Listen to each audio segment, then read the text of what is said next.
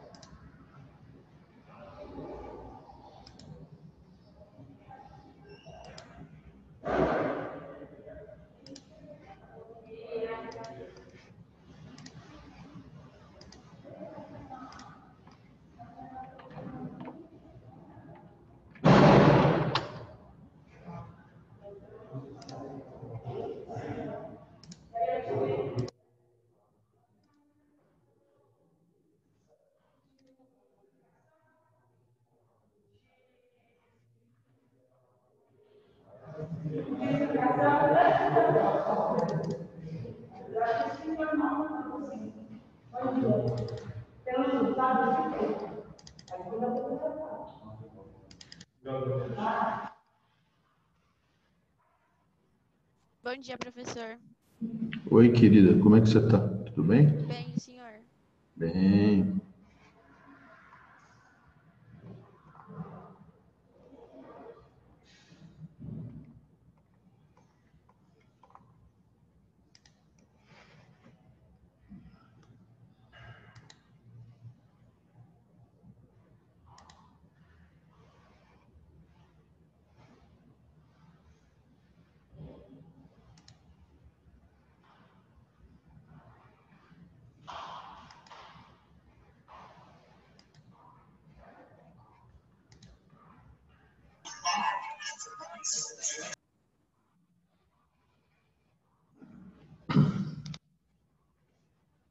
Vamos acordar. Bom dia, professor. Bem, linda. Professor, bom dia.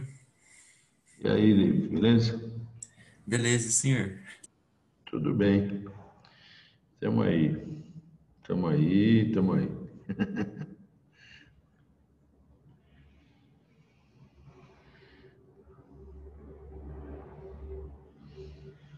Se preparem, porque nós vamos entrar numa onda de calor perigosa, viu, gente?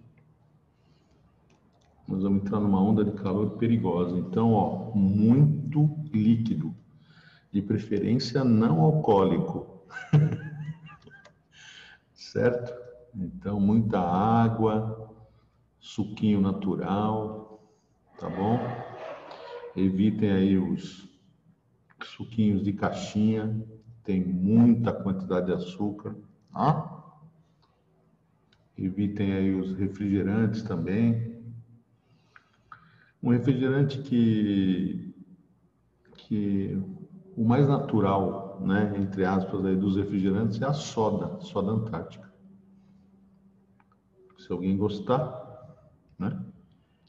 A Coca tem outras habilidades, né, outras atribuições, inclusive ajuda na digestão, desentope pia, descalcifica, né, um monte de coisa. Então ela já é uma tranqueira acumulada, né?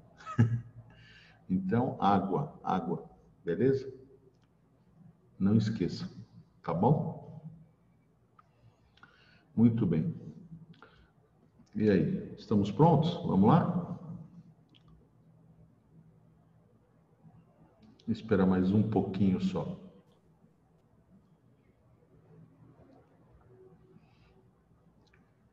Estudando, pessoal? Como é que vocês estão? Com alguma dificuldade especial? Pode falar, não tem erro não, pode falar. Não tem Tá problema. bem corrido, professor. Principalmente quinta-feira, que foi ontem. Geralmente é um dia bem corrido para mim. Quinta-feira? Por que quinta-feira é corrido? Tem plantão de física à tarde e dura umas 3 horas, 4 horas. Umas 3 horas só de plantão? É, por aí. Só É, plantão de física. Uhum. entendi. Mas a física, ainda que não é uma das matérias assim que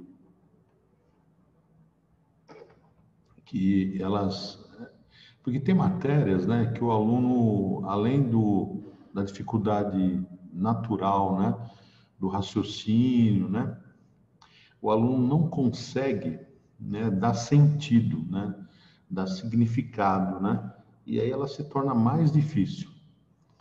Nesse conceito, nesse critério, a química ela é mais difícil do que a física, pelo menos é o que os alunos apontam sempre, né? As provas de física, as questões de física, né? Elas têm mais contexto, né? Elas têm mais a ver com o cotidiano, né? Tem mais possibilidades assim de utilização de um raciocínio matemático, você entendeu?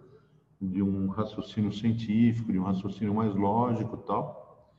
E às vezes, com uma matemática relativamente básica, né, você até consegue encaminhar as resoluções, né? Eu, na faculdade, por exemplo, eu tive situações de conseguir resolver algumas questões de física, né, com aplicação de regras de três, tal, né? Porque eu tinha muita dificuldade em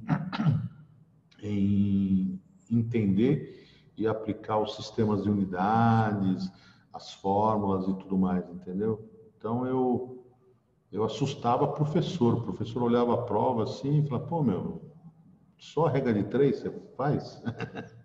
Eu falava assim, mas e aí, cheguei na resposta? Às vezes eu chegava, às vezes não. E em química, a coisa é mais complicada, você entendeu? Porque a química ela tem uma base teórica, né, que não é tão intuitiva, né? Não é tão intuitiva. Então, ela costuma ser mais difícil para os alunos, né? A química, por conta disso aí, ela tem muita, mas muita questão em branco, né? Muita questão em branco em provas dissertativas, né? Muita. Mais do que em química, e mais do que em física. E a física, o aluno, ele demora um pouco mais para desistir da questão, né? Não sei se vocês sentem isso também, né? Então, isso são dados que a gente tem acesso, por exemplo, em relação ao vestibular da VUNESP, né? Que é uma média, né? Uma média bem razoável, né? Não foge muito, por exemplo, de FUVEST, Unicamp, né? Agora, Enem é outra realidade, né? Enem é outra realidade porque os conteúdos, eles aparecem, né, de um outro modo, né? Pendurados nas habilidades, né? Muita interdisciplinaridade e tal, né? Então, física junto com química, com biologia, né? E por aí vai. Mas é o que você sente, mais ou menos, David, ou não? Olha, professor, eu não senti até então, mas quando. É que hoje vai ter aprofundamento de química, né? Aí eu fiz umas questões dissertativas, como eu não tenho muita prática, né? E, tipo, eu apanhei bastante na dissertativa de química. Aí, por curiosidade, eu fui fazer umas de física lá e tinha algumas matérias que eu nem vi ainda. Mas deu pra desenrolar um pouquinho, sabe? Agora, de química, não saiu do lugar. Pois é o que eu te falo, né? A física, ela tem um componente intuitivo, né? Ela tem um componente natural, né? Natural, de descrição do fenômeno natural, né? Então, ela é um pouco mais próxima, né? Ela é um pouco mais próxima do aluno, né?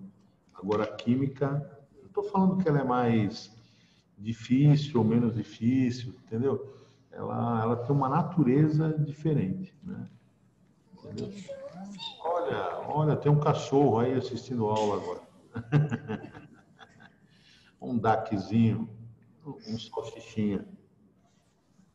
Muito bem. Olha, ele é doidão, né? Doidinho, doidinho. Legal, Larissa. Muito bem. Vamos lá então, queridos. Vamos lá? Acho que já dá para começar, né? Bom, o que eu gostaria de falar com vocês hoje, né, é sobre a discussão de um ponto muito importante para nós, né? Então, vamos falar de crescimento populacional, tá? Crescimento. Então, queridos, a principal maneira, né, que o crescimento populacional cai no vestibular é este gráfico, tá certo? Então, este gráfico ele tem muitos desdobramentos, tá bom? Muitos desdobramentos. Então, saem muitas questões daí. Então, eu gostaria mesmo, tá, que vocês fizessem um esforço, por favor, tá bom? De trabalhar em cima deste gráfico, tá? Então, quando eu mandar aí para vocês o PDF, mesmo no caderno de vocês, no livrinho, na apostila, vocês têm esse gráfico, tá certo? Escrevam, né? Façam resuminhos, façam anotações, porque é um gráfico que reúne muitas ideias, muitos conceitos, tá bom? E por conta disso, ele tem uma importância maior nas provas, tá? Então, o primeiro ponto, queridos, é o seguinte, é você perceber quais são, né, as características do gráfico, como é que esse gráfico é construído. Então, nós temos aqui no eixo vertical, acompanha comigo aqui, por favor, nós temos aqui no eixo vertical número de indivíduos, tá? Número de indivíduos na população, tudo bem? Então, número de indivíduos, né, associados a uma única espécie. Então, é uma população, tá bom? Se o número de indivíduos aumenta, eu vou dizer que o contingente populacional aumentou, certo? Vou dizer, portanto, que a população cresceu, tá? Muito bem. No outro eixo, o que a gente vê? A gente vê o tempo. Então, quer dizer, se o número de indivíduos aumenta em função do tempo, eu tenho o crescimento populacional. Se o número de indivíduos diminui em relação ao tempo, eu tenho o quê? Uma diminuição do contingente populacional. Se o número de indivíduos se mantém aproximadamente constante ao longo do tempo, isso significa o quê? Uma dinâmica populacional, tá bom? Então, vamos lá. Ficou claro? Agora, outro ponto extremamente importante, queridos, está associado com a aula passada. Então, por exemplo, quando eu falo aqui para vocês, né? Ó, quando eu falo para vocês dessas características aqui, ó, populacionais, isto aqui é o mínimo, tá? É o mínimo que você precisa lembrar, tá certo? Precisa usar no trabalho com o gráfico. Então, quer dizer, a natalidade, tá bom? A natalidade significa número de nascimentos por unidade de tempo, tá? E a imigração, número de indivíduos que entra na comunidade, na população, vindo de um outro lugar, tá? São a favor do aumento do contingente populacional. A mortalidade, que significa o número de mortes de indivíduos, né, que morrem por unidade de tempo, mais a emigração, ou seja, quantidade de indivíduos que saem, né, que saem da população, significa o quê?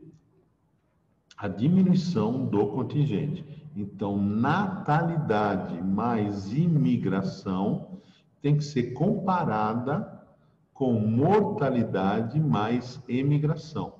Natalidade e imigração aumenta. Mortalidade e emigração diminui. Então, eu vou somar, né, quem aumenta o contingente, vou somar quem diminui o contingente, vou fazer uma continha de menos e vou ver o saldo. Se o saldo é positivo, crescimento. Se o saldo é negativo, diminuição. Tá bom? Certo? Então, esse é um ponto importante. Tudo bem, queridos? Tranquilo até aí? Legal. Então, voltando para cá, né? Quando a gente fala em crescimento, então, né, eu tenho que pensar nisso. Eu tenho que pensar que este gráfico, né, ele é consequência do quê?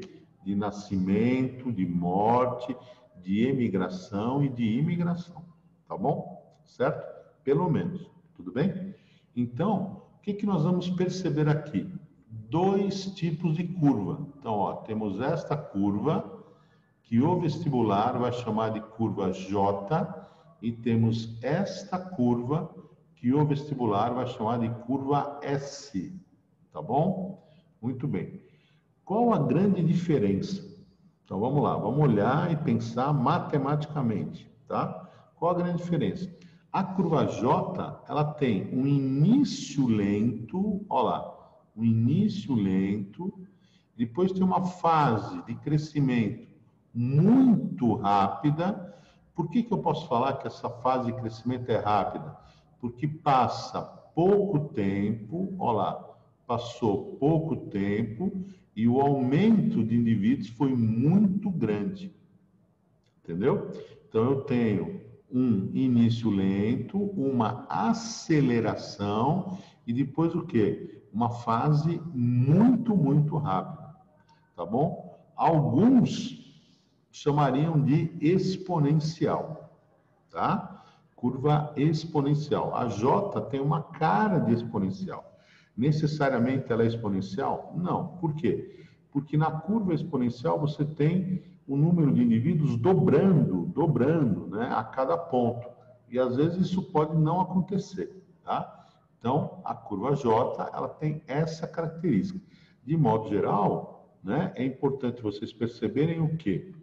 Que o início é lento, ocorre uma aceleração e depois um crescimento muito rápido, tá? Um crescimento rápido em virtude do quê? Passa pouco tempo, olha lá, passa pouco tempo e você observa um aumento no número de indivíduos muito grande, tá bom? Certo? Agora, existe uma outra curva que só tem sentido se você comparar com essa, tá claro? Então, nesta outra curva, olha o que acontece. Um crescimento lento, certo? Uma aceleração menor, dá uma olhada aqui, ó. Uma aceleração menor, ou seja, no mesmo ponto, vamos pensar neste ponto aqui, ó, tá? Neste ponto aqui, ó, tá? O que acontece? A curva J chega antes, ó, tempo, né? A curva J chega antes nesse ponto do que a curva S. Então, quer dizer, ambas as curvas aqui, ó, queridos, ambas as curvas estão acelerando. Só que a curva J acelera mais do que a curva S. Tá claro para todos? Tudo bem? Tranquilo? Certo? Então, ambas as curvas têm um início devagar, né, de crescimento lento, certo? Uma aceleração. A aceleração na curva J é muito alta, né? Quando comparada com a curva S. Tudo bem? E aí o que acontece? Na curva S, observe o gráfico, por favor, que não acontece na curva J. Vamos lá. Isso aqui. Olá, queridos. A curva S, ao invés de ir direto nessa inclinação, certo? Nesse grau, o que ela faz? Ó, ela diminui a inclinação. Vocês estão percebendo? Isso aqui poderia continuar assim, ó, certo? Tá? Mas olha o que aconteceu. Diminuiu a inclinação, né? Se diminuiu a inclinação, o que aconteceu? Eu continuo na estrada com o pé no acelerador. Só que eu tirei um pouco o pé do acelerador.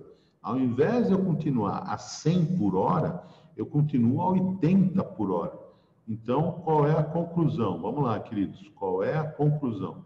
A conclusão é que houve uma desaceleração. Tá claro? Então, a curva S, em comum com a curva J, crescimento inicial lento, aceleração, tá certo? E só. Depois da aceleração, a curva J tem o quê? Um aumento muito grande, né, do número de indivíduos em pouco tempo, ou seja, ela acelera mais ainda, tá? A curva S não, ela desacelera, olha lá, ela desacelera. e vai de encontro a um patamar. Olha lá, queridos, dá uma olhada aqui no gráfico. Ela vai de encontro a um patamar. Esse patamar não existe na curva J. Tá bom? Não existe. Tá claro? Então, o que está acontecendo aqui? A gente pode dizer que a curva J é uma curva de crescimento ideal. O que significa uma curva de crescimento ideal? Sem nenhum tipo de restrição. Então, você vai pensar assim, os indivíduos vão se reproduzir, certo? Vão o quê? Crescer, continuar se reproduzindo, nascem, crescem, reproduz, nasce, cresce, reproduz e vai embora. Sem nenhum tipo de restrição. Aí você poderia me perguntar, peraí, mas o espaço não é importante? O alimento não é importante? A competição não é importante? Entendeu? O clima não é importante? Lógico que é. Então, a curva J, queridos, vamos lá, atenção agora para o pulo do gato. A curva J, ela mostra algum tipo de restrição? Não. Ela só mostra a capacidade biológica que o organismo tem de crescer, crescer, crescer. Então, a curva J, ela não inclui o quê? Fatores bióticos, como predação, como parasitismo, entendeu? Como migrações, certo? Não tem nenhum tipo de limitação. E ela também não inclui nenhum fator abiótico, como clima, espaço, alimento. Tudo bem? Então, vamos pensar assim. Existe alguma espécie no planeta que tem esse tipo de comportamento? Será que tem alguma espécie no planeta que vem crescendo, crescendo, crescendo, crescendo, crescendo? Certo? Sem nenhum tipo de limitação? Será que tem? Então, vou perguntar para vocês. As guerras efetivamente desaceleraram ou vêm desacelerando o crescimento humano?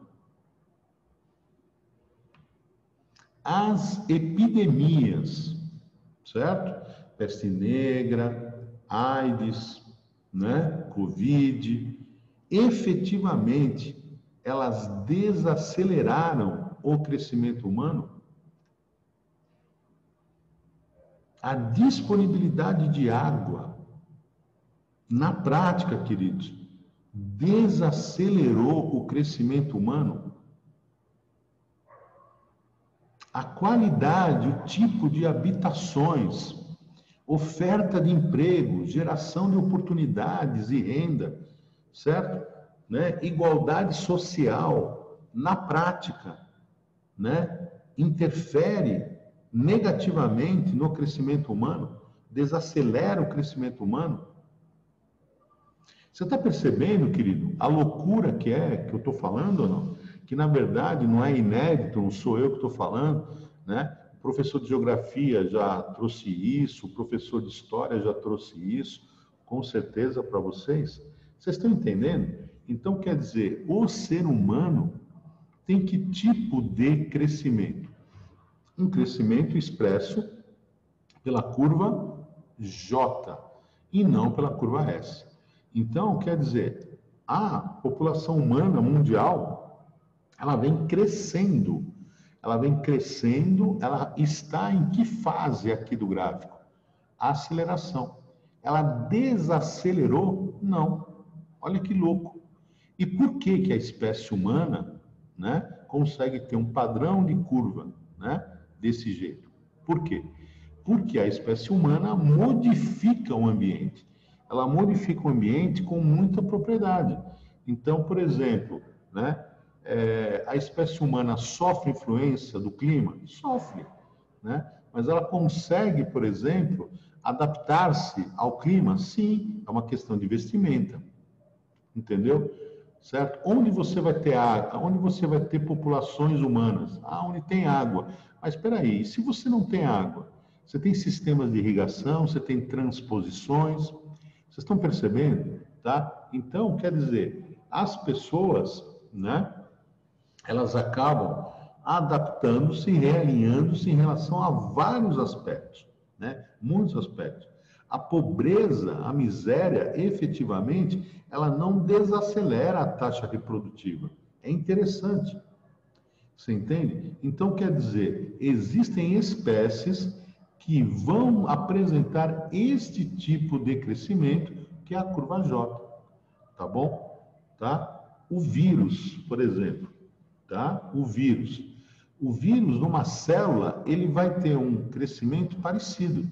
Então, o que acontece? Um vírus invade uma célula, depois de pouco tempo, 300, 400 vírus. Cada um desses invade outra célula, 300, 400 vírus. Mas como o vírus, atenção agora, né? O grande lance, como o vírus é um parasita intracelular obrigatório, certo?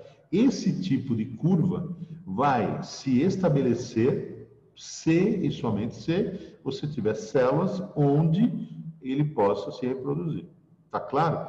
Mas, de modo geral, o aumento populacional do vírus é algo desse tipo, louco assim. Agora, diz para mim, queridos, as populações naturais, tá? As populações de plantas, né? Nos vários ecossistemas terrestres, as populações de micro-organismos, bactérias, fungos, né? Os invertebrados, né? Os vertebrados, tá claro? Em todos os ambientes naturais, os ecossistemas naturais, os biomas naturais, tá? Cerrado, Amazônia, Mata Atlântica, Caatinga, né? Os outros biomas mundiais, as pradarias, as estepes, as florestas temperadas, por exemplo. Nessas condições naturais, será que é isto que nós vamos encontrar, queridos? Não. E por quê? Porque uma população serve de alimento para outra, certo? E se alimenta de outra. Então, sobre uma espécie, existe um controle de pelo menos o quê? 2 outras espécies que lhe servem de alimento, certo? E que para a qual ela serve de alimento. Então quer dizer o quê? Vamos lá. Que o predatismo, o fato de existirem predadores que matam e comem outros seres, tá certo ou não? Vai controlar o quê? O crescimento populacional. Esse é um ponto. Outro ponto, queridos, organismos doentes. Vamos lá, organismos doentes. Conseguem se reproduzir numa boa? Tem saúde para isso? Não. Então, quer dizer, o parasita, ele não mata o hospedeiro, de modo geral. Mas, com certeza, ele vai interferir na taxa de reprodução. Indivíduos doentes têm o quê? Uma taxa de reprodução menor, contribuem menos para a reprodução da espécie, da população. Ficou claro? Então, quer dizer, olha que legal, a população vai crescendo, mas existe um controle de predação, de parasitismo, que faz com que você tenha o quê? Oscilações, pequenas oscilações. Essas oscilações ocorrem ao redor de um número, que a gente vai chamar de capacidade limite do meio, tá certo? Ou capacidade de suporte. Então, quer dizer, o espaço é um limitante, o alimento é um limitante, o clima é um limitante, a predação é um limitante, o parasitismo também, a competição, certo? Não esqueça que existem, né, recursos no meio que vão ser explorados ao mesmo tempo por todos os organismos que estão ali. Esses organismos que estão ali são da mesma espécie? Se são, eles vão competir pelos mesmos recursos, exatamente os mesmos recursos. Se eles são de espécies diferentes, eles vão competir de um modo parecido, né? Ou por recursos parecidos. Mas a competição não vai ser exatamente, né, uma sobreposição, certo? Não vai ser tão intensa como no caso anterior. Então, quer dizer, uma espécie, um organismo, uma espécie, ele pode sofrer predação, ele pode ser parasitado, ele pode ter uma limitação de comida, ele pode ter uma influência climática, uma influência do espaço, tá? Pode ser pequeno, né? E ele vai migrar, tudo bem? Além disso, ele pode competir com outros organismos da mesma espécie, ele pode competir com outros organismos de espécies diferentes. Então, queridos, prestem bem atenção que tem um ponto importante aí, né? O crescimento populacional, né? Ele sofre restrições, limitações biológicas, bióticas e físicas, abióticas, que são do ambiente. Tá claro? Então, quando eu falo da curva J, eu estou falando do quê? Vamos lá. Do que eu estou falando na curva J? De um crescimento livre. Então, é um potencial biológico da espécie. Então, se não há nenhum tipo de limitação, é assim que ela vai crescer. Mas como na natureza existem limitações físicas representadas pelo clima, alimento e espaço, e limitações biológicas representadas pelo predatismo, pelo parasitismo e pela competição. Ficou claro? Como existem essas limitações, o que nós vamos ter? Qual é a palavrinha-chave que tem que estar na tua resposta dissertativa lá? Qual é a palavrinha-chave? Desaceleração. Tá? Então, quer dizer, essas limitações todas desaceleram o crescimento e levam a população para um patamar. Esse patamar nós vamos chamar de capacidade limite do meio ou suporte, ao redor do qual vão ocorrer o quê? Pequenas oscilações. Então, esse gráfico tem um ponto, um aspecto errado? Tem. Por quê? Porque esta linha aqui, ó, não é exatamente uma linha. Você tem o quê? Pequenas flutuações aqui. Tá bom? Ficou claro? Vamos falar de um exemplo interessante de geografia, por exemplo.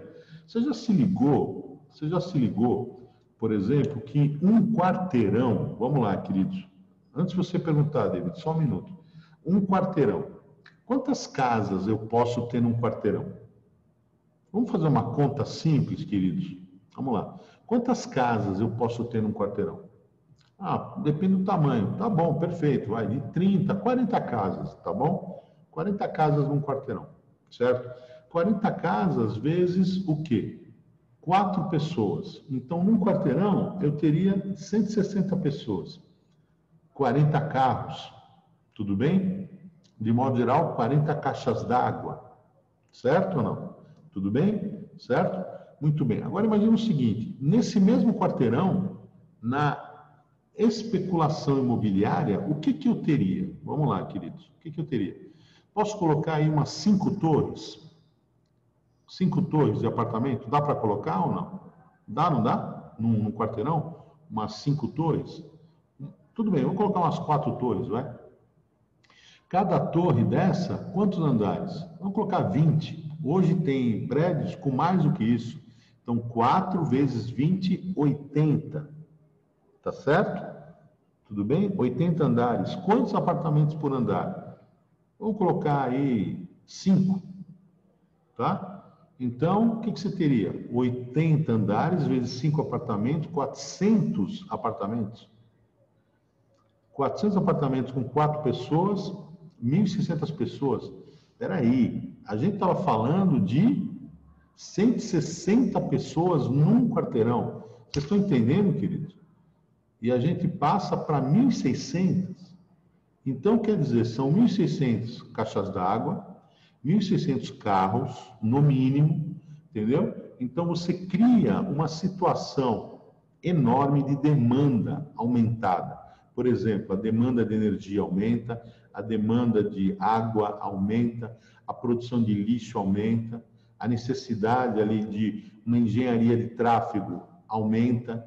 Vocês estão entendendo? Então, qual é o grande ponto? O que a espécie humana faz com o ambiente? Olha para o gráfico, querido, por favor. A espécie humana, ela respeita a capacidade limite do meio? A espécie humana, ela respeita a capacidade de suporte do meio, queridos?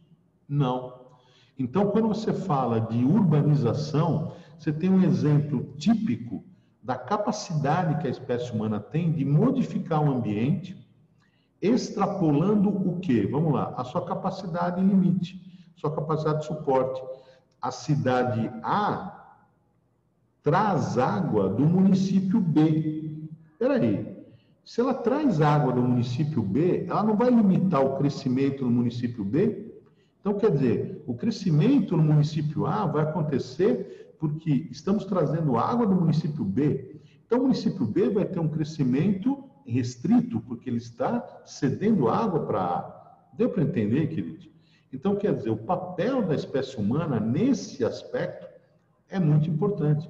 Então, de cara, os impactos ambientais, eles surgem por quê? Porque a espécie humana tem uma capacidade de modificar o ambiente, de alterar a capacidade de suporte do ambiente enorme, enorme.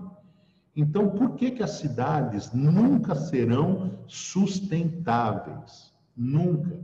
Por quê? O que se come em São Paulo não é necessariamente produzido em São Paulo. A água de São Paulo não é potabilizada em São Paulo. Então, por exemplo, Zona Sul, a região do Morumbi, recebe água da onde? De Cotia. Zona Leste e Centro, recebe água da onde? Do Alto Tietê. Você entende? Então, quer dizer, a água utilizada na cidade de São Paulo vem de outros lugares, queridos. Vem de outros lugares. Então, quer dizer, existe uma questão geopolítica muito importante aí. São Paulo só cresce por conta do quê? Desse esgotamento de recursos em outros lugares, dessa exploração de recursos em outros lugares. Estão entendendo? Certo? Então, quer dizer, se a espécie humana observasse, atentasse para isso, de cara, ela perceberia que as cidades teriam que ser menores. Primeiro ponto. Segundo ponto, o número de cidades teria que ser menor também. O modo como uma cidade é gerenciada teria que ser diferente.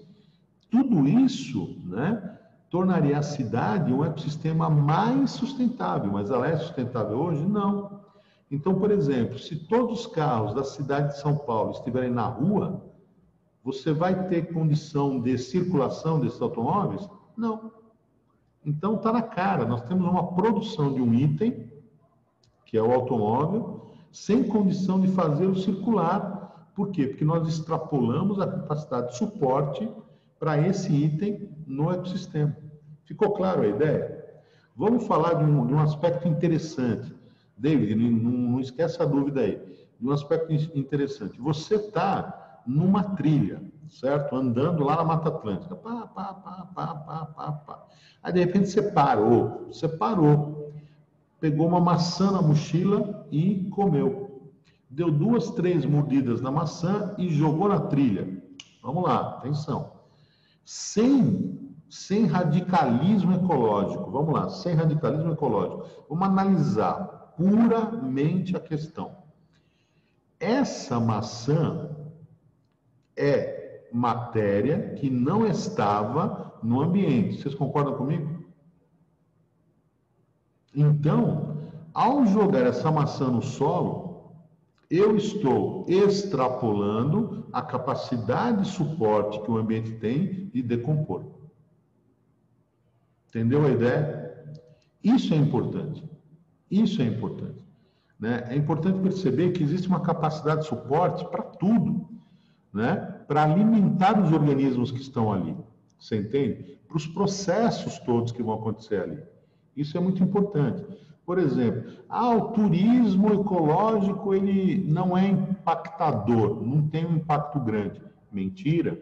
Vamos lá. Então, você imagina o seguinte, Ricardinho aqui, com vocês atrás dele numa trilha, tá bom? Então, nós somos o quê? Hoje, 21. 20, certo? Todo mundo pisando no solo, tá? Andando, se deslocando. Quando a gente sai da trilha, pergunta, vamos lá, pergunta. Todo mundo levou ou não solo na sola do tênis? Levou? Muito bem. Então, quer dizer, a trilha perdeu solo. Se a trilha perdeu solo, ela alterou o ambiente. alterou a sua capacidade de suporte? Sim, porque quem vive ao redor da partícula do solo, vai lá, queridos, bactérias, fungos, muito bem. O solo, ele não permite reter água entre as suas partículas? Sim, tá certo? O solo também não tem sementes? Tem. Então, peraí, se eu levei solo, eu diminui a capacidade de germinação do banco de sementes. Eu diminui a capacidade de hidratação, né? Capacidade de campo do solo, né? Hidratação, tá certo? Eu diminui as populações de micro-organismos decompositores. Por quê? Porque aparentemente eu fiz uma atividade, certo? Tudo bem? Sustentável, que é o turismo ecológico, que é o turismo de aventura. Então, queridos, cuidado com o que a gente ouve, vê, tá certo? Por aí nos canais nas mídias, tá certo? Em todos os canais. Então, tome muito cuidado, né? Você precisa ter uma argumentação mais forte para a prova, tá certo? Então, quer dizer, tudo aquilo que altera um determinado processo, a capacidade de um determinado processo, ou de uma população, ou de uma comunidade, né? Ela está alterando o quê? A capacidade, limite, suporte do ambiente. E quando você altera a capacidade de suporte do ambiente, uma das coisas que pode acontecer, queridos, é o quê? O ambiente entrar, né, numa trajetória de quê? De degradação. Entendeu? O impacto pode ser crescente, crescente, crescente, até que aquele ambiente, por exemplo, comece a acumular lixo, né? Não consegue o quê? Reciclar a matéria. Vamos dar um exemplo que está na nossa cara aí, na nossa cara. Escuta, queridos, o cocô. Ai, professor, cocô. O cocô é orgânico ou não? Cocô é orgânico? Ou é inorgânico? Cocô é orgânico, certo? Tudo bem. Cocô é biodegradável ou não? Vai lá, queridos, conversem comigo. Ele é biodegradável ou não? Cocô. É, lógico. E o xixi? Também? Certo? Então, diz para mim, por que que todo cocô e xixi que chega no Rio Tietê, no Rio Tietê e no Rio Pinheiros, de todas as regiões da cidade de São Paulo, acumula e não é decomposto? Vamos lá, queridão. Por que tudo isso faz o rio ficar mal cheiroso, aquela água até não parece mais água e tudo mais? Por quê? Porque extrapolou o quê, queridos? A capacidade, suporte e decompor. Então, não tem essa. Ah, o que eu estou jogando na trilha é biodegradável. Não, não tem isso. Então, quer dizer, o ambiente, ele tem uma capacidade de suporte, tá? Então, ele vai conseguir suportar, entre aspas, um determinado grupo de organismos. Entenderam? Certo? Uma determinada comunidade com as suas populações e as suas populações com números definidos de organismos. E tudo isso, né, se autocontrolando. Então, por exemplo, vamos lá, por exemplo, né, a gente pensa nos colonizadores, tudo bem? Então, os colonizadores, eles viajavam, certo? E levavam com eles o quê? Espécies animais e vegetais que eles usavam para várias coisas, vestimenta, alimento e por aí vai. Ao introduzir, vamos lá, queridos, tá bom? Introduzir uma espécie que não é típica daquele local, uma espécie exótica, que pode se transformar numa praga, eu estou alterando a capacidade de suporte do ambiente? Sim. Entendeu? Quando eu desmato um trecho de cerrado, ou desmato um trecho de Mata Atlântica, e substituo por um canavial, por uma plantação de soja, tá claro? Uma laranja, eu estou alterando a capacidade de suporte? Sim.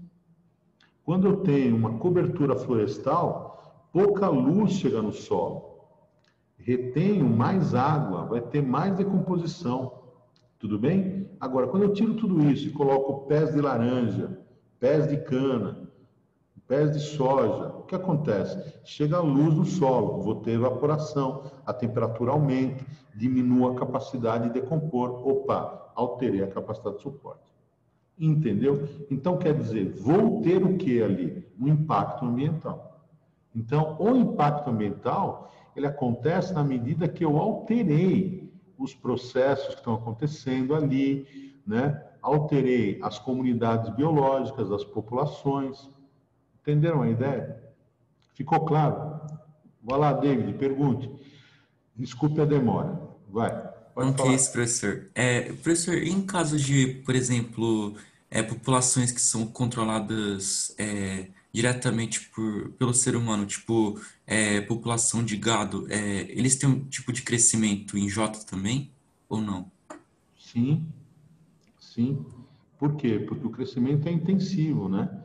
Então, o que que acontece? Você leva o pessoal, desculpe, você leva os animais para o curral, tá? Então, você tem ali uma sobrecarga de indivíduos sobre uma determinada área do terreno, entendeu?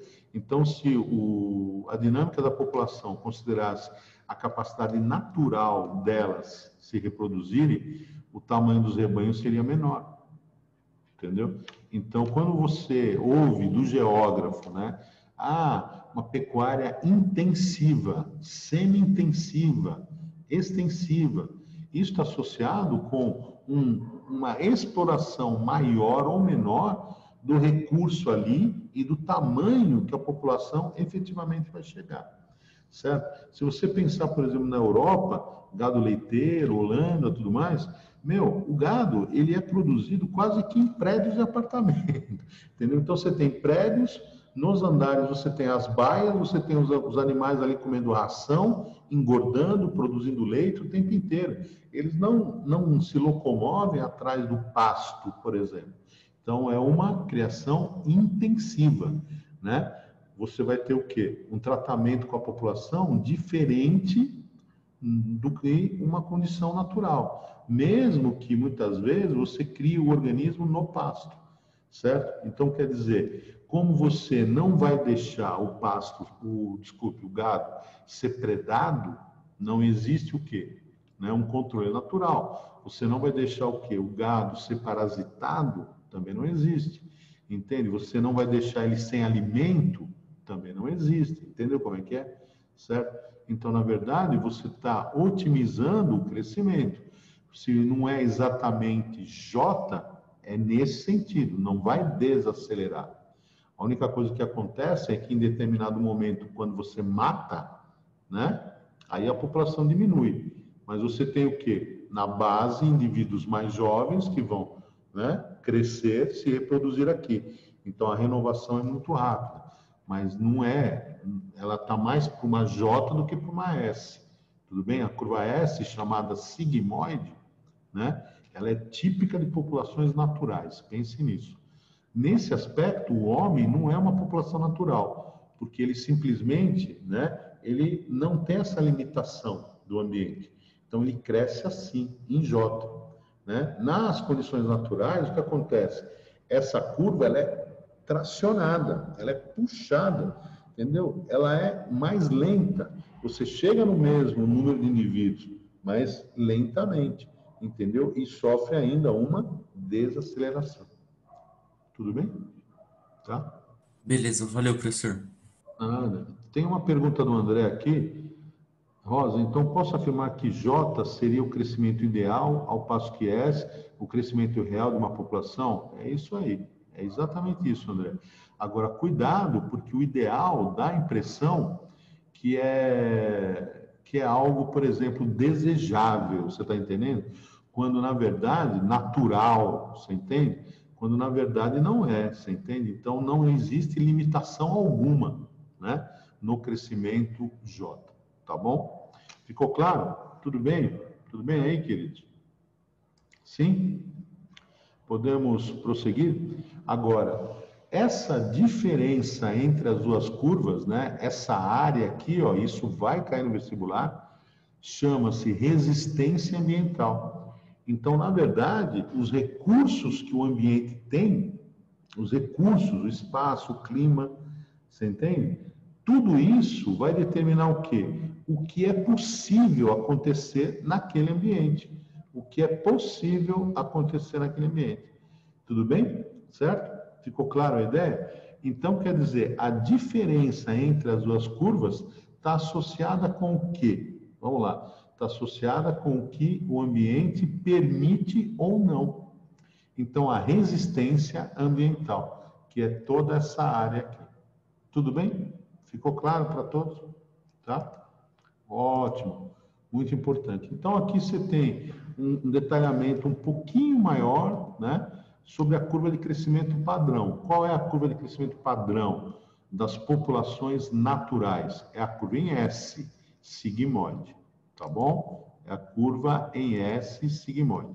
Então, ela vai ter uma fase inicial, crescimento lento, que quer dizer o quê? Passa bastante tempo, com um aumento pequeno de indivíduos. Depois você vai ter o quê? Um crescimento rápido, que eu posso chamar de exponencial.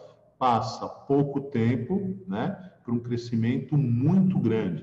Depois você vai ter a estabilização, o patamar. Mas tem que ficar muito claro que, na verdade, esse patamar, ele não é estático. Você vai falar assim, é um equilíbrio da população. Queridos, cuidado, por favor. Né? Então, na verdade, existe o quê? Uma dinâmica populacional. Então, aqui nós vamos ter pequenas flutuações, certo? Aqui nós vamos ter indivíduos nascendo, olha lá, sobe, indivíduos morrendo, desce, indivíduos saindo, desce, indivíduos chegando, sobe, entendeu ou não? Eu vou ter competição, né? Que limita quem vai sobreviver, quem vai se reproduzir. Eu vou ter parasitismo, que pode causar o quê? Uma diminuição na taxa de natalidade. Eu vou ter o quê? Predatismo. O cara que morreu não se reproduz, pô, tá certo? Então, o predatismo, ele vai alterar a natalidade. Então, isto é o que acontece aqui. Tá claro, queridos? Muito importante, hein? Tá? Muito, muito, muito. Henrique, professor, a resistência do ambiente no gráfico anterior remete ao quê? Pode explicar de novo? Então, a resistência ao meio, a resistência do meio é tudo aquilo que limita o crescimento. Você entendeu, querido? Tudo que limita, que restringe o crescimento é a resistência do meio. Então, por exemplo, o espaço é ilimitado? Não. A oferta de água, de refúgio, de hábitats é ilimitada? Não. Entendeu? A oferta de alimento é ilimitada? Também não. A oferta, por exemplo, de água é ilimitada? Não. Entende? Então, todas essas limitações fazem com que a curva não seja J e seja em S. Então, essa área entre as duas curvas é chamada de resistência do meio e que está associada diretamente com as limitações, restrições que o ambiente impõe ao crescimento ideal. Ficou claro, querido? Tudo bem? Certo? Tudo bem ou não? Ficou claro? Muito importante isso, tá? Muito bem. Legal. Pode falar, David. Professor, é possível ter crescimento em S em algumas populações humanas? Porque eu fiquei pensando em uma sociedade, por exemplo, que nascem muitas pessoas e morrem muitas ao mesmo tempo e que tem condições mais precárias. Não deve ter tipo um crescimento ilimitado que nem em outras populações, certo? É que, na verdade, quando a gente fala de população, você nunca pode esquecer, David, o seguinte, que você tem que identificar, né? Identificar, tá bom, querido? Então, assim, população humana, tá? População humana da Nova Guiné. População humana global, tá bom? Então, de modo geral, a população humana, ela vai ter uma curva mais para J do que para S. Tudo bem? Agora, é lógico que, por exemplo, em alguns lugares, com uma pirâmide de crescimento, lembra disso? As pirâmides. As pirâmides, elas podem representar o quê? Elas podem ter uma base mais estreita. E essa base mais estreita está associada com o quê? Com uma taxa de reprodução ao longo do tempo menor, entende? Que também vai estar associada com um crescimento menor, né? Então você fala, poxa, estabilizou, né? Aquela população varia muito pouco ao longo do tempo. Aquela população naquele local, entendeu? Não? Certo? Então nunca esqueça de identificar, tá bom? Identificar. População de qual espécie e de qual localidade, tá bom? Beleza. E, professor, só mais uma coisa. No caso do ser humano também, além da limitação ambiental, tem a limitação, sei lá, socioeconômica e tal. Isso é considerado nesses tipos de Tudo, gráficos? tudo, porque o ser humano é um ser social, né? Entendeu? Então, quer dizer, existem as particularidades na análise do crescimento humano, você entende? Mas na prática, o que que a gente vê? A gente vê que as guerras, entende? As epidemias, a miséria, a pobreza, a falta de água, as condições climáticas não foram suficientes para desacelerar. Entendeu? É esse que é o grande lance. E por quê? Porque o homem migra, né? Porque o homem altera a condição ambiental, ele altera a seleção natural, né? Ele modifica o ambiente, né? Então, o nicho humano é espetacular, você entende? É espetacular. Nenhuma outra espécie tem isso, né? O papel que a espécie humana desempenha no ambiente é único, né? Então, quer dizer, o uso da ciência, né, e da tecnologia altera a longevidade de cada um de nós, né? Antigamente, pô, ninguém passava dos 30 e poucos anos, você entendeu? Hoje você chega numa boa, né, a 80, você entende? 30 anos, o cara está pensando às vezes, que faculdade eu vou fazer? Entendeu? Nem sair de casa eu saí. Entendeu como é que é o negócio? Certo? Entende? Então é muito, muito interessante, né? Esse papel do homem, né? Esse papel do homem no ambiente, né? De um modo mais geral, entendeu? Indo além da questão social, da política, entendeu? Né? Da cultura, da arte e tal, mas a relação dele com o meio, com o ambiente, é um negócio que, se você começar a pensar, você vai se assustar. Você fala, meu, é impressionante, né? É impressionante. E é assim há muito tempo, né? Há muito tempo, né? Então, não é algo, né, que a gente vai falar assim, não, né? O homem começou a detonar o planeta mesmo da Revolução Industrial para cá. Querido, o homem sempre detonou o ambiente, tá certo? O que acontece é que os alvos foram se modificando, né? Os alvos foram se modificando, né? A intensidade foi aumentando, mas, meu, sem problema. Depois você pergunta para o Jota, talvez o Jota saiba, né? Provavelmente ele vai saber. Mas o desmatamento, né? O corte de árvores associado, na época de Roma, a crucificação, a crucificações por conta do cristianismo, foi absurdo, meu amigo. Entendeu? Corte de árvore. A gente não está falando de uma, duas, três árvores, não. Entendeu? Então, absurdo, muito grande. Entende? Então, quer dizer, desmatamento vem acontecendo há muito tempo, por razões diferentes. Você entende? A madeira, ela tem um valor energético? Tem, é o lance do carvão, entende? Certo? Outras fontes naturais, como a turfa, em alguns ambientes, né? Você entende? Mas a exploração do recurso natural, ela acontece há muito tempo, né? Muito tempo. Quando você pensa nos aquedutos, né, que traziam água de um lado para outro, você está alterando o ambiente, né? Certo? Então, diferente. Se eu vou jogar fumaça ou não, né? Fumaça de combustão ou não no ar, é outra história, entendeu? Isso não quer dizer que eu não vinha alterando o ambiente. Vinha sim, entende? Como a população humana aumentou demais, né? O reflexo, a intensidade desse impacto também aumentou demais, né? Mas tome muito cuidado com essa história. Ah, os impactos começaram a acontecer efetivamente da Revolução Industrial para cá. Cuidado com isso. Então, quer dizer que antes, o que a gente fazia? Né? Nada. Fazíamos fotossíntese? Não, né? Entendeu como é que é?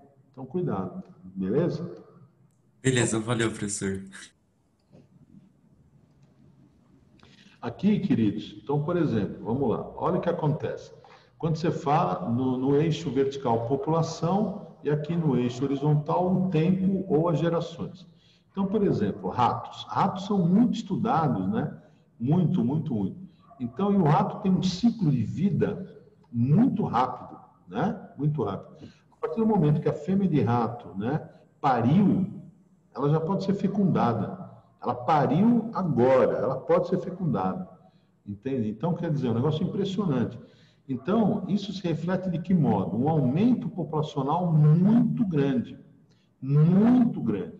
Só que essa explosão populacional, esse boom, boom, você pode escrever na prova? Pode. B de bola, O-O-M. Boom. Tá? Boom populacional. Escreva boom entre aspas, né? Esse boom populacional ou explosão populacional está associado a quê? A um ciclo de vida, né, muito rápido, uma taxa reprodutiva muito rápida. Muito bem. E o que acontece de cara? Vamos lá. Você vai ter uma diminuição do espaço. Você vai ter uma diminuição do alimento. Com o aumento populacional, uma coisa que acontece nos ratos é a diminuição da libido. Então, quanto maior a população, menos machos procuram fêmeas. E outra coisa que acontece também é canibalismo, então, e aumento de agressividade. Então, os ratos começam a ficar mais agressivos e acabam comendo um ao outro. Não por conta de fome, mas por conta de mudança de comportamento. Então, olha que interessante.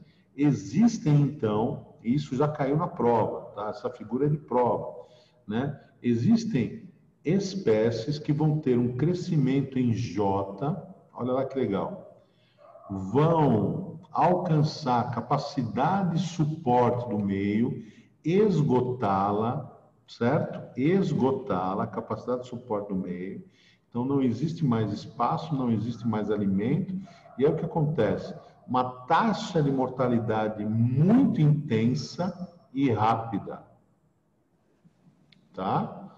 Então, esse é um tipo de crescimento bastante comum. Cresce demais, demais, demais, demais, e depois você tem o quê? Uma taxa de mortalidade muito grande. Por que essa taxa de mortalidade é muito grande? Normalmente, porque não há a possibilidade de uma migração. Entenderam a ideia? Não há. Então, já que não dá para ir para outro lugar, né, o que faria com que esse contingente permanecesse mais ou menos estável, você tem outras consequências, que é a morte por falta de alimento. Tá bom? Então, isso aqui é um padrão. Padrão. Tá bom? Agora, olha que interessante. Aqui, ó, você tem outro padrão. Né? Outro padrão. Então, existe alimento. Vamos lá. A população cresce. Opa, mas essa população representa alimento para outra. Então, ela começa a ser predada. E aí, olha o que acontece. Diminui essa população, certo? Que foi predada. Mas, espera aí, a população que foi predada permitiu o aumento de uma outra. Qual? A do predador, certo? Então, quer dizer, esse predador, ele pode representar o quê? Alimento para uma terceira espécie. Então, aumentou o alimento, tá? E aí, você vai acabar tendo um aumento de uma terceira população, que vai controlar a segunda. Então, você imagina o seguinte, o ratinho aumentou, isso oferece alimento para a cobra com a disponibilidade de alimento também aumenta, só que o aumento da cobra está associado com a diminuição do ratinho. Certo, gente?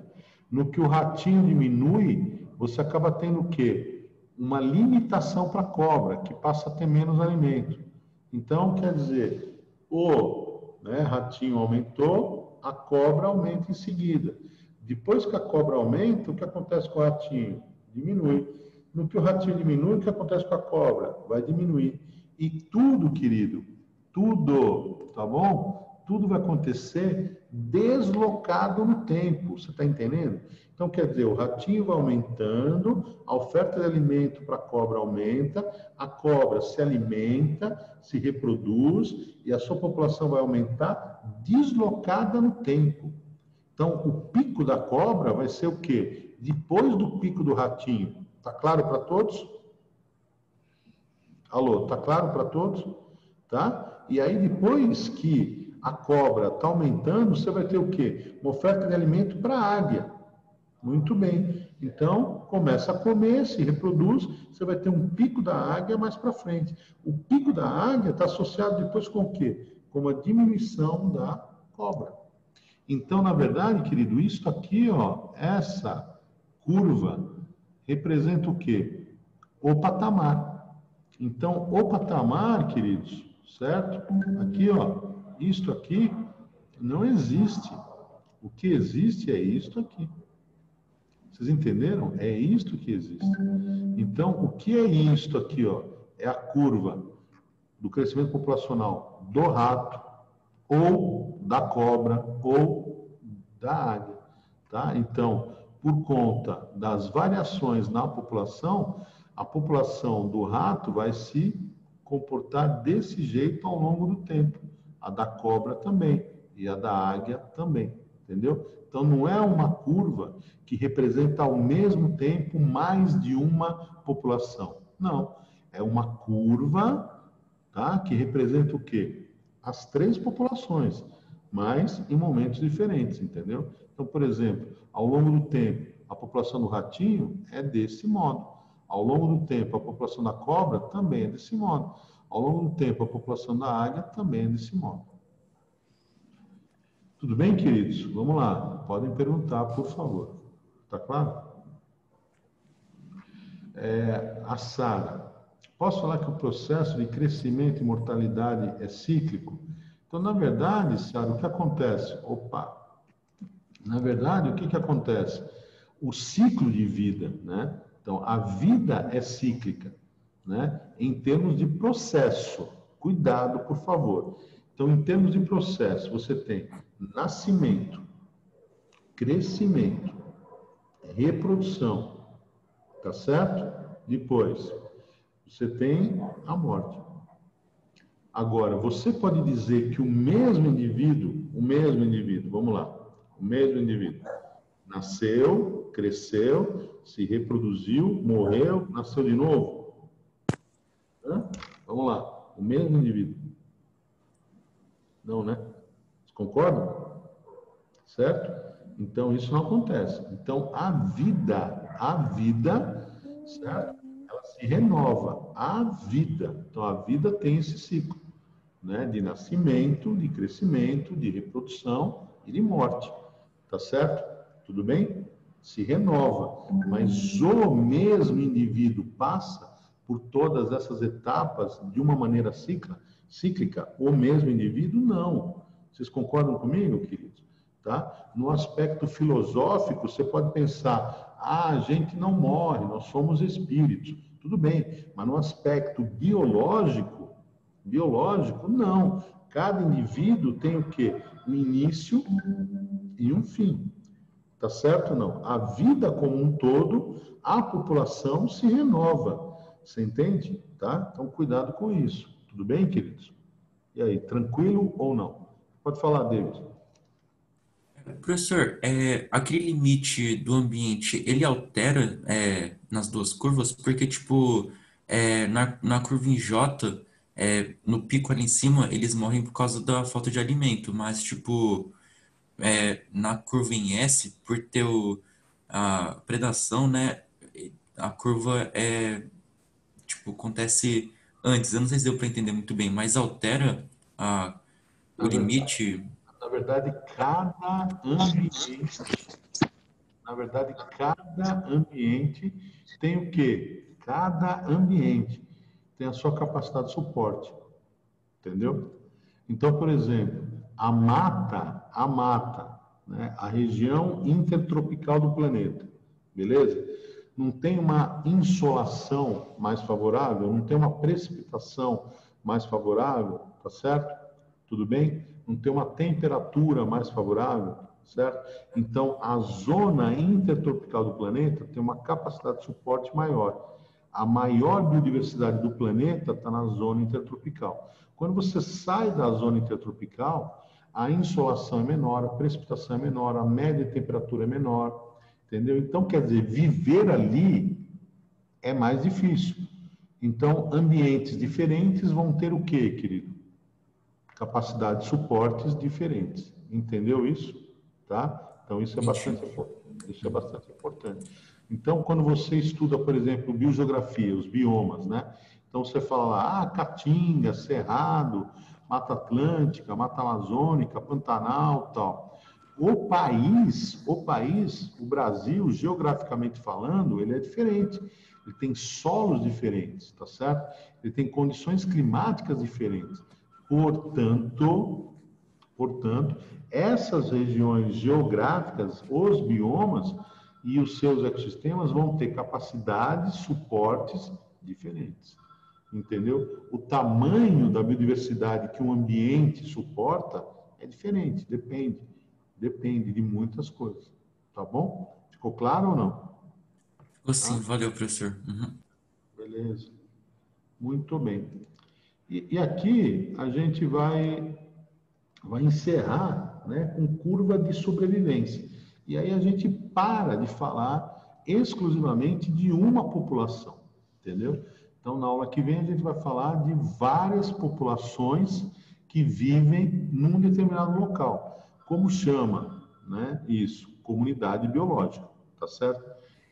Então, um determinado ambiente, ao longo do tempo, vai suportar várias populações de espécies diferentes.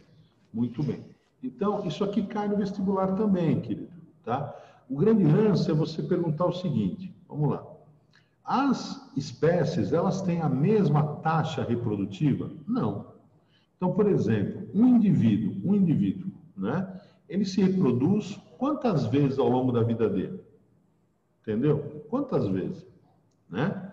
Então, por exemplo, a espécie humana, ela se reproduz poucas vezes ao longo da vida dela. Isso quer dizer o quê? Que o indivíduo, né? Dá uma olhada aqui, ó.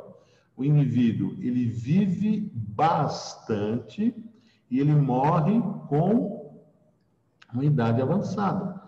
Tudo bem? Então, quer dizer, é uma sobrevivência diferente do que você vê, por exemplo, né, em moluscos, por exemplo, em peixes, né? Então, o que acontece? Quando você pesca, sai para pescar, qual é a probabilidade de você pegar um peixão menor do que pegar um peixe médio, tá? Certo? Que é menor do que você pegar um peixe pequeno. Então, o que isso quer dizer? Existem espécies que se reproduzem com uma frequência muito maior e tem uma quantidade de descendentes muito maior e tem uma expectativa de vida por conta disso menor. Ficou claro a ideia? Então, existem espécies cujos indivíduos se reproduzem pouco ao longo da vida, tá certo? Mas, em compensação, cada indivíduo tem uma expectativa de vida maior. É o caso da espécie humana. Tá claro? Então, se você sai por aí fazendo uma pesquisa, né? Quantos filhos a maioria das pessoas tem? Um, dois, certo? E você vai encontrar muitos indivíduos, tá certo? Que não têm filhos, certo? Por outro lado, você vai encontrar o quê? Alguns indivíduos que têm uma quantidade enorme de filhos, tudo bem.